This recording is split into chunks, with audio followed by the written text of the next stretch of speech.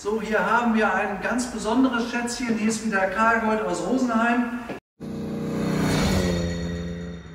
Wir haben hier einen Porsche 356, der älteren Roadster. Der Wagen ist gebaut worden mit einer Karosserie aus Belgien und ist aus dem Baujahr 1961. Das Tolle an diesem Auto, und das kann man hier sehen, darauf kommt es gerade bei so einem 356 an, das ist wieder bei der Restaurierung gearbeitet wurde.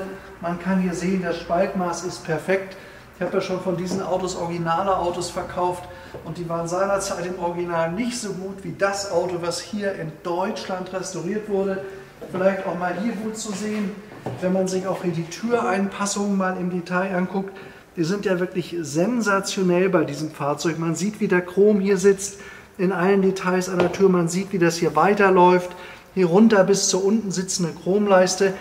Dieser Bereich ist übrigens die Schwachstelle beim Porsche 356. Das ist alles gemacht. Das ist glatt wie ein Stück Seidenpapier. Besser kann man so einen Wagen nicht lackieren und besser kann man so ein Auto auch einfach nicht restaurieren. Also zum Thema Nackenrollen und Sicherheit. Dieses Auto hat die originalen Kopfstützen, die ganz wichtig sind bei dem Fahrzeug. Wenn Sie da einen Auffahrunfall haben oder es fährt Ihnen einer hinten rein und Sie schlagen zurück, können Sie unter Umständen Genickbruch haben. Haben wir schon öfter gehört davon. Also auch das Interieur ist traumhaft rot original restauriert. Hier dieses wunderschöne originale Holzlenkrad mit dem Porsche-Emblem. Hier schön in Edelstahl. Also eine wunderschöne originale Arbeit. Sämtliche Armaturen sind neu, deutsche originale Armaturen. Wenn man sich das ganze Armaturenbrett ansieht, dazu vielleicht später noch ein bisschen mehr. Das ist auch wirklich fantastisch restauriert. Hier noch einmal eine kleine Erklärung, auch hier zum Spaltmaß, wie diese Tür sitzt.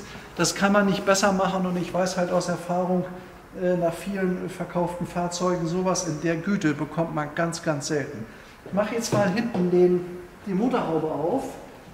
Moment, jetzt muss ich so machen, dass ich da auch rankomme. Das habe ich gefunden. So, hier haben wir diesen fantastisch restaurierten Motor auch. Ist alles vollständig gemacht bei einem deutschen Fachbetrieb. Das ist eine 75 PS Maschine, die 1600 Kubik hat. Hier kann man auch den originalen Schriftzug erkennen.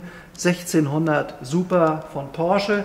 Und jetzt noch eine wichtige Erklärung für euch, was bedeutet eigentlich ein Porsche Roadster? Der Unterschied vom Roadster zum Cabriolet bedeutet, der Roadster hat hier einen kompletten Chromrahmen. Das kann man hier sehr schön sehen, komplett Chrom. Das heißt, das ist hier auf die Karosserie aufgesetzt.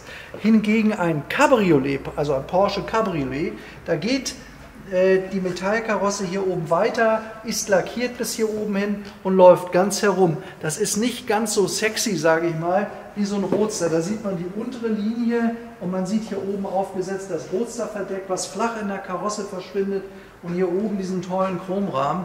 Das ist einfach ein sehr schneidiges Auto und das ist der Grund dafür, weshalb ein Porsche Roadster viel höher gehandelt wird als ein Porsche Cabriolet. So, hier haben wir jetzt den Original Porsche Schriftzug auf dem Armaturenbrett.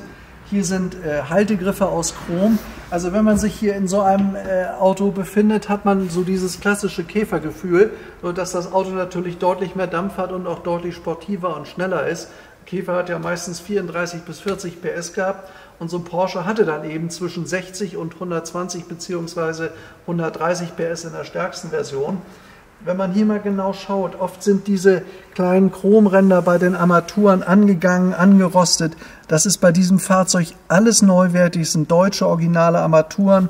Das gleiche gilt hier für den Drehzahlmesser, der bis 4.500 Umdrehungen geht und hier auch für die Ölanzeige und für den Tank. Alles ist neuwertig an diesem Auto und so in dieser Qualität restauriert sehr, sehr selten zu finden.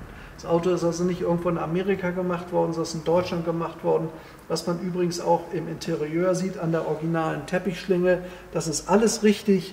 Die ganzen Griffe, die Fensterkurbeln, das zum Zuziehen. Also das gehört alles so in dieses Fahrzeug, wie es mal produziert wurde und ist wirklich von höchster Qualität.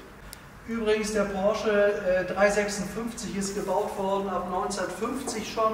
Damals als Geteiltscheibe, danach kam die Knickscheibe und dann die Modelle A, B und C. Das ist ein Roadster Anfang der 60er Jahre und die letzten Modelle sind gebaut worden 1965 und dann kam halt der wirklich weltberühmte Porsche 911. So, ich zeige euch jetzt mal vorne den Motorraum. Ich habe jetzt gezogen. Reichen wir uns aus, ist natürlich für etwas ältere Herrschaften manchmal nicht ganz einfach mehr aus so einem Fahrzeug rauszukommen. Habe es aber geschafft. So, das sieht nicht gut aus. So, jetzt schauen wir mal, was sich hier drunter befindet. Das ist der Motorraum. Einmal aufgemacht. Oh, da hat der Besitzer noch das originale Bakelit-Lenkrad, wahrscheinlich was früher mal drauf war, hineingelegt. Ich tue das mal kurz zur Seite, denn ihr habt ja gesehen, wir haben dieses tolle Sportlenkrad aus Holz vorne an dem Wagen. Hier sieht man, dass das Auto Chromfelgen hat, also auch entsprechend ein Chromfelgenersatzrad. So, auch wenn wir jetzt hier hineinschauen, ein exzellent toll restaurierter Motorraum mit einem neuen Tank, mit den Original-Gummimatten, die da reingehören. Also man sieht dem Auto an, dass der wirklich perfekt ist, bis ins Detail. Hier alles neu, also ist nichts angegangen, angerostet wie bei vielen 356ern. Ich mache jetzt mal die Haube zu. Geht zu, absolut perfekt, sitzt alles, die Gummis passen gut. Also das ist ein Fahrzeug wirklich der höchsten Güte beim Porsche 356 und so ganz selten zu sehen. Genauso wie er oben aussieht, sieht er auch von unten aus. Ein hervorragendes Fahrzeug. Was kostet der? Natürlich etwas über 200, aber absolut angemessen. Besuchen Sie uns gerne hier in Rosenheim in unserem Showroom. Dieser tolle Wagen steht hier bei uns.